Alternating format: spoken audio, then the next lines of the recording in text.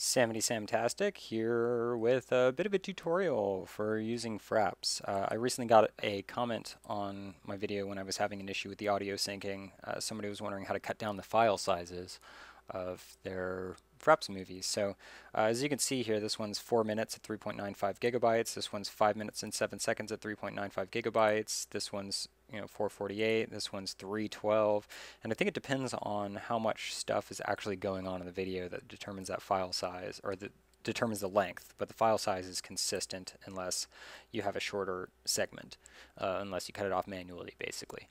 So obviously that, all in all here, it is a little over an hour. It's an hour and 4 minutes, and it's at 63.1 gigabytes, so good luck uploading that to YouTube. We're not going to be doing that. Today, we are going to be looking at how to cut that file size down by using Windows Media Player, or sorry, Windows Live Movie Maker, which comes as a free tool with Windows. Thank you, Microsoft. And you may notice this one, the files get automatically named for the application you're using. I think you can adjust the schemes for it. But I renamed this one because I recorded a part of this video, and then I knew I was going to come back to do more, and I had forgotten my introduction. So I just did the introduction, and then once I did that, I located the file and just renamed it so it would be A at the beginning of it there. So we're just going to drag and drop all of those. I did Control A to select all, and I'm just going to drag and drop, and it's going to take a little bit of time for these to load into Windows Media Player, but that's pretty normal.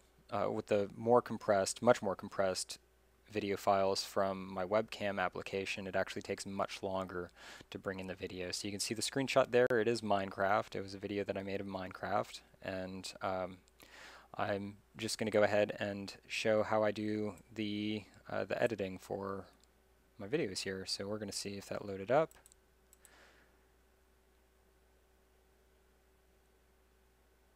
We're getting 0 audio from that right now. There we go. Samtastic back here. So that's all done. We got the hour and 4 minutes on there. And so the first thing that I like to do when I have a new video, you may notice that it's pretty choppy there, and it's kind of going to be that way because it's got to read so much information from those videos to run them, but all of that information can be compressed into a smaller file, more efficient file.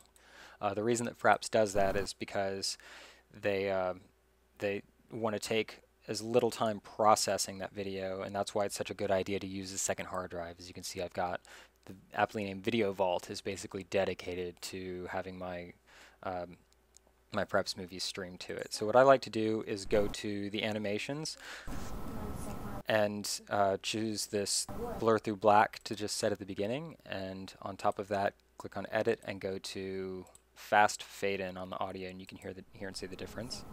It's just a smoother transition, and then since this is actually a separate segment, it doesn't connect perfectly to the next bit, so we're going to set up another transition on there.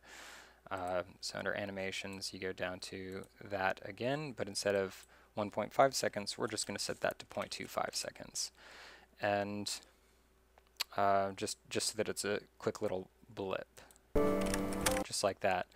And I don't think there's much of a need right there to do the audio fade in.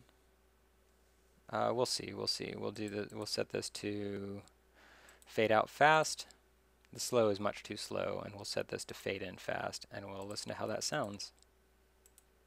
How this is built to break the chronology. I forgot to do this part. So, enjoy. See, that was the fade out there was not good at all, but the fade in on the next part was good. So we're going to cut that fade out, and then we need to find where it goes from the first section to the second, and it was about, you can look at that tiny little chunk of video right there. It's not the same size as these other bits, so that's going to be where it transitions to the new section.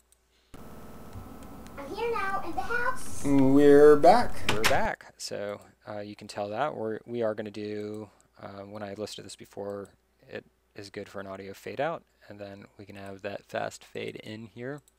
And for the animation, because it's a little bit longer of a transition, we can set that to, we could do like a full second on that, and that should be good. And you don't want to apply to all, or it'll do it to all the segments in the video.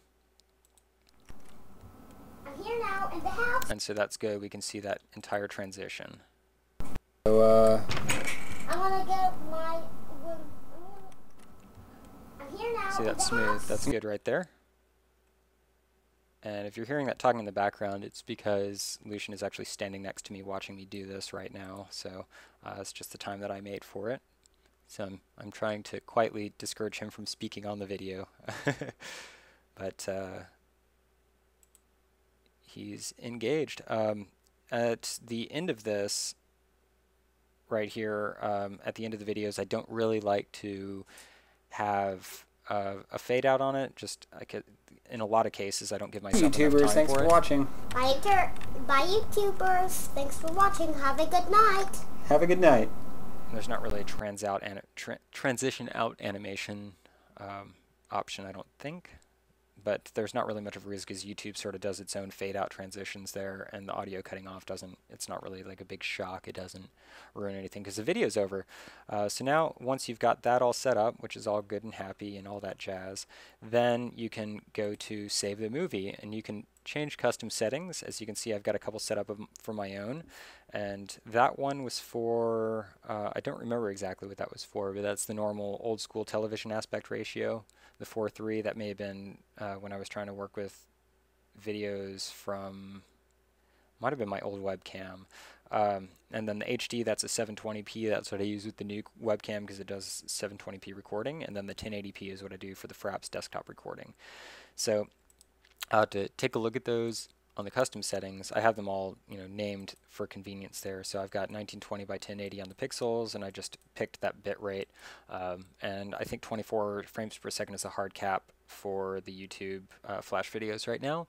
And I just picked like a decent 192 kbps, 96 kilohertz, and you can just sort of toy with that to find what you're comfortable with. But I mean, it doesn't really change the video a whole lot by raising it to a much higher quality audio. But it's unnecessary, I think, to have anything above 192. But then again, I'm no audiophile. So then on the 720p, the HD, the 720, 1280 by 720, it's actually got a little bit higher of a bit rate. I don't know why that is, so I'm going to go ahead and cut that down because I don't think that's really necessary. And it's going to be, actually it could probably be even less than that and still maintain a pretty high quality video like that. So then it's a much smaller size per minute. There we go, that's more like it. 67.52 megabytes per minute, so 9,000 kbps. And that's decent. The processing goes through on YouTube anyway. They handle their own end of it, but that's, you want to just try to toy around with that bit rate to find a sweet spot to get your file size a little bit smaller so that the uploads aren't as painful. So I'm just gonna go ahead and save that one. Yes, replace it. I can always change it back. Oh, and that's totally unnecessary. There we go. We'll save that again. Yes, replace it. And then we're just going to go to Save Movie, the 1080p setting. And then I think, I've got a lot of videos in here. It was Minecrafting it up. We got episode 3 part 1. And then episode 3 part 2 got messed up the last time that I was trying to do it. So we will set this to part 2 and save. And it takes a really long time to process this video, but I think it's definitely worth it because it takes less time to do that than it would otherwise to upload 60 gigabytes of data to YouTube. And so that's how you do that. And I hope this helped out for anybody that was having trouble with the massive file sizes that you get from Fraps. So if you have any questions, feel free to post a comment, ask away, and I'll try to answer that pretty quickly. I think I'm pretty good about answering comments, I'd like to think. So in any case, you will see me later.